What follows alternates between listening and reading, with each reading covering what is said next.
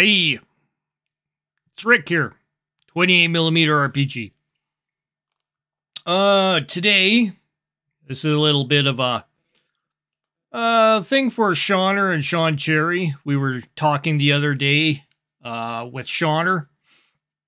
You can watch his video. I'll put it down in the description. We had a little bit of a group online chat. And yeah, one of the things I mentioned is, hey, because we were talking about, well, what's in our game stores and how will they change? Well, this here is inside of Strange Ideas. It's located in Grande, Prairie, Alberta. Grande Prairie is a fairly large, it's a city. And it's got a massive community on the outskirts of it. You got the city center, and you got like all these outlying areas, all the way from Dawson in BC, all the way to like halfways to Edmonton. We get people coming in from all sides, and it's a pretty big central hub of activity. It's a small city that becomes pretty big because, everybody from the outskirts comes in and does their shopping and visiting and yeah, it's a big central hub. But we're going into Strange Ideas here, which is owned by Kevin. Kevin's awesome. Kevin's Strange. He's pretty cool.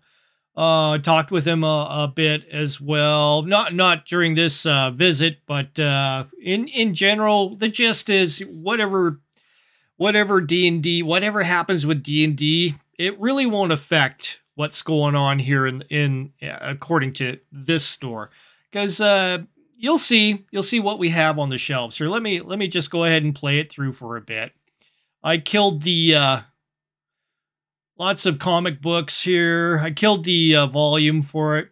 And this is where the game room is. So I just take a peek in there. So a bunch of tables in there. We played a bit of Battletech in there last year anyways with what was it called?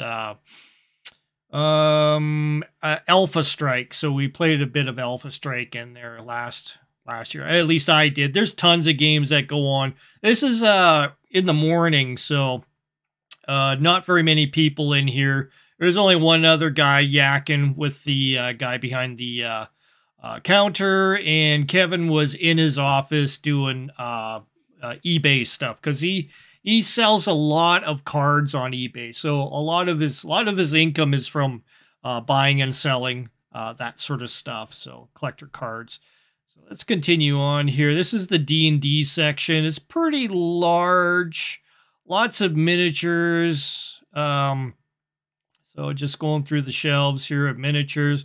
Feel free to... This is a new thing. They ended up getting a dragon head. So not sure how that happened, but cool.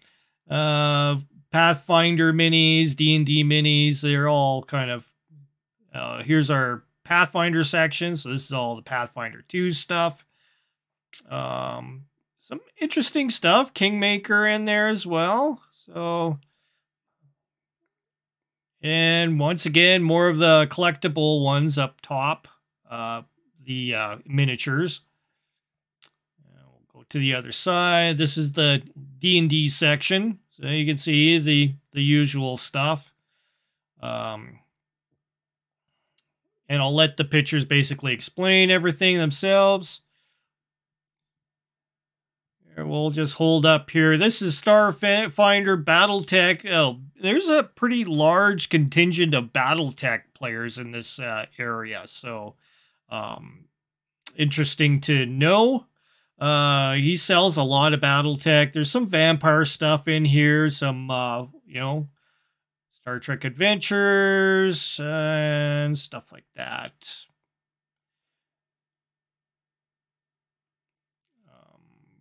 Lord of the... These are mostly all the mini-centric board games and stuff.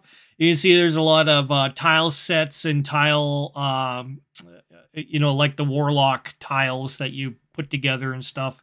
I believe they also have battle systems there. I've got a ton of battle systems. I think I bought like 3 or 4 boxes off of these guys because it ended up being cheaper for me to purchase through the store than it was to go directly to battle systems, which is located in the United Kingdom, and have it imported in. I did originally import 2 boxes of battle systems when I originally had it, so it's interlocking kind of stuff, like it's not like the 3D tiles like it's Warlock system where they all snap together. This is more like it's buildings and stuff that you put together. It's like a really hard cardboard. I'll do a video on that later.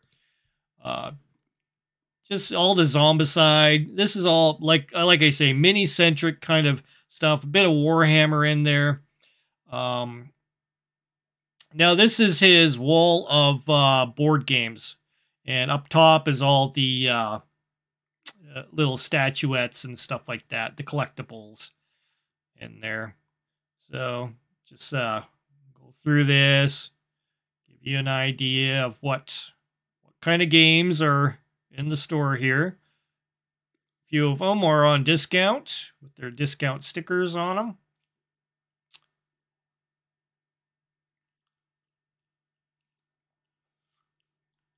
I'm pretty particular about what types of board games I collect. So over here, we're getting into, they switched it around on me. So I came in here going, wow, everything's changed around. This used to be the discount area, but now it's all filled with collectibles. And this side is going to have all the Star Wars stuff, or Star Wars Legions, and you know, Star Trek minis for the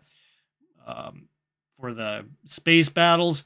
There's all the BattleTech stuff. Looks like he got in a whole bunch of new BattleTech in here. And I pretty much have a majority of this stuff. The paint section, which I enjoy thoroughly. I actually just picked up a bunch of stuff here. Kind of show you. I got not a whole lot, but a bottle of this is the air version of the primer. So some black primer, air, and I decided to pick up some brushes here, which these ones are the Army Painter. There we go. The dry brushes. So I got those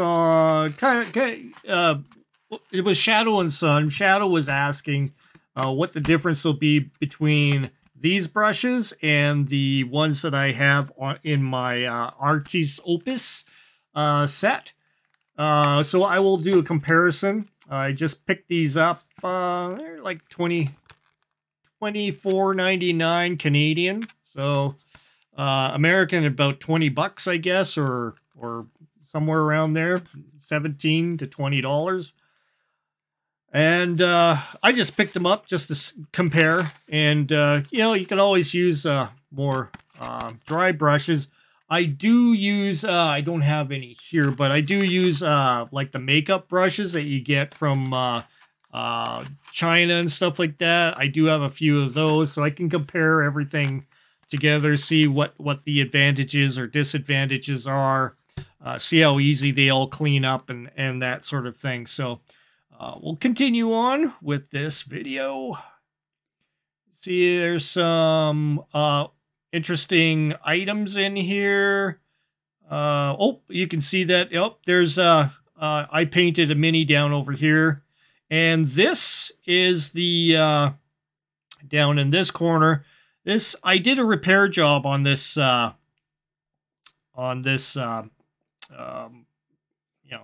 collectible death pool you know, statue. There was the broken this gun here. You can see it's got you barely see it. It's in behind. He's got it behind his head, and he's kind of shooting it at an in behind his head kind of idea.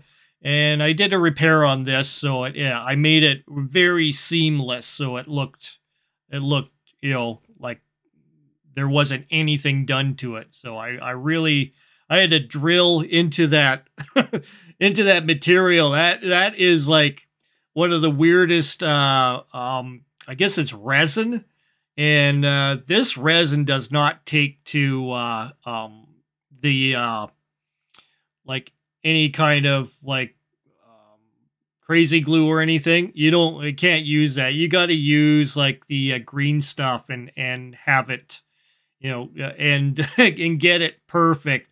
And you blend it all in, and you sand it to death, and you go over and over until you get the perfect smoothness, and then yeah, paint it. Fortunately, the blackness of the gun was a perfect match to Vallejo primer, so I didn't really have to worry too much about the color difference. It's seamless, so it worked out really well. Which reminds me, I gotta bring in some more minis and some of my painted stuff, the bugbear and stuff, and drop it down here so I can hopefully get some more commissions going on that way. And yeah, some neat stuff.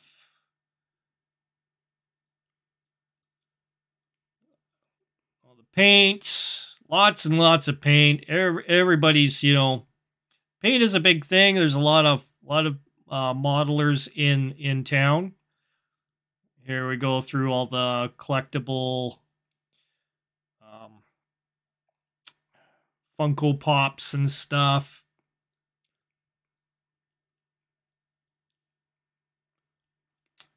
Facing back at the board games again, and going through this one more manga centric.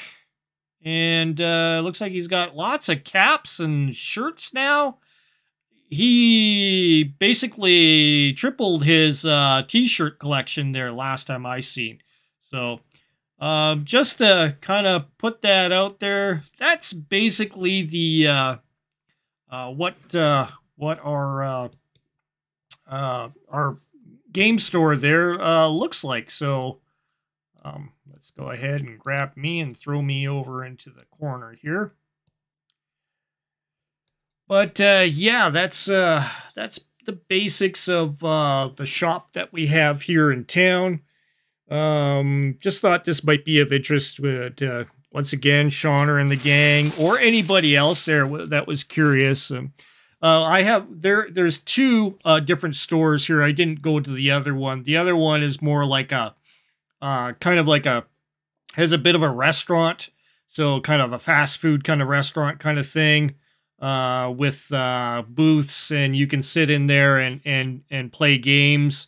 And they have it's quite a bit smaller than Strange Ideas, but I gave you the better of the two stores, anyways. The one that has more of the stuff. The thing that I missed out was a very small section of games workshop miniatures. They basically have a small section of the Warhammer 40K stuff. It's not very big at all. I don't think it's really as big as, say, just the D&D miniatures. So you can see that he's concentrated mostly on D&D miniatures and BattleTech, because that seems to be the thing that goes on big here as far as people, what they play, and yeah, how the yeah, how it just all works together. They were saying that if D&D Beyond basically wrecks whatever's going on, and they end up getting rid of the D&D section, well, it's not really that big. I mean, you still got Pathfinder, you still have all the Hasbro minis and all that stuff. They're still gonna be producing these things. I mean, they're a moneymaker for them, so why would they get rid of that? As far as D&D Beyond, well, I don't care. No biggie. The OGL, all that stuff. you know, I play different games. I get into different stuff. So I'm not worried at all. Like I say, I probably will end up selling off my 5e because it's just basically taking up well, half of one of my shelves. And it's not that's not a huge section. It's like a section about this big full of books. I have basically the main books, a couple of the additional ones like Mordekainen's and Xanathar, and then I have only 2 books that are setting. One is the Sword Coast, and the other one is the Theros, the Myths of Theros, or whatever they call it, which I wasn't very impressed with. I thought it was kind of lacking in a lot of, you know, material that the game master can use for the setting. And as far as I'm concerned, I can let all that go because I've never actually played the D&D 5e. I've read through all the rules and I got the gist of it. I'm able to make a character and stuff, but nobody's really ran a game around here that I know of, like personally. I'm sure there's been plenty of games going on. I know Spencer's son plays with a group of kids as well. And he enjoys playing 5e quite a bit. He likes the board gaminess. And Spencer always gives his son a hard time about the board gaminess. You got to play theater of the mind. he's on that kick. He likes theater of the mind, so he's enjoying it quite a bit. And keep in mind, you know, Spencer is rather new to the game. He got introduced to the game by his son. And then we found out I played, you know, role-playing games. He was interested in actually participating. So he's learning and everything. Josh has never played any D&D and stuff like that. He has bought the Castles and Crusades book because he loved playing the Castles and Crusades with me, because that's how I introduced these guys into role-playing, was doing that. And I did introduce the miniatures so that Spencer's son could understand what was happening in the game, and that he realized, hey, it wasn't we weren't using it like full on tactics wise, because he was realizing it's less tactic centric than D&D 5e. So which lent itself, you know, rather well to an introduction to a person that would normally play 5e, and they can kind of understand, hey, you don't really need the minis here, and then you can pull back and do the theater of the mind stuff, which we did with a lot of the town area. But as far as, you know, like going into the dungeon, I did kind of draw out part of the map so that they could see where they were, and just for the sake of you know, continuity of what they've played before, they could understand the concepts a little bit better and realize how negligible they were as far as the Castles and Crusades goes. Anyways, that's my spiel for today. Hope you enjoy that. I might post a video later on. If you like what you see and you feel like it, subscribe. Just do it.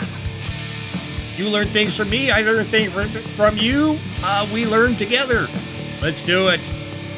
Subscribe, it's free.